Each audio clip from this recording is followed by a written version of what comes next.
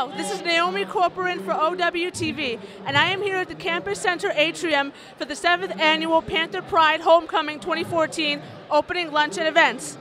The best part about Panther Pride is that we all come together and that we're spending quality time with each other, so, enjoying everybody's company is the best part. What do you think of this event?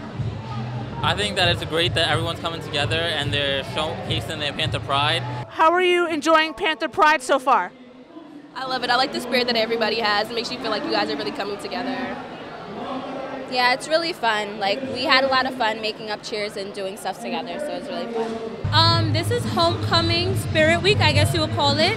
Right now we are at our opening ceremony where we just heard from Dr. Calvin O'Butts and a couple of our great faculty members. It's just basically welcoming the students to our first homecoming week and just making them know that everything that we have going on this week, that they're all welcome to, and that this is the time for them to show their greatest Panther pride. I'm enjoying the festivities. A lot of good things are happening. They got the DJ over here from OWR, music, food. It's like a Panther Pride barbecue. Woohoo! I had such a great time here at the kickoff for Panther Pride. I am Naomi Corporan for OWTV. Stay tuned for more homecoming coverage and coverage here at Old Westbury.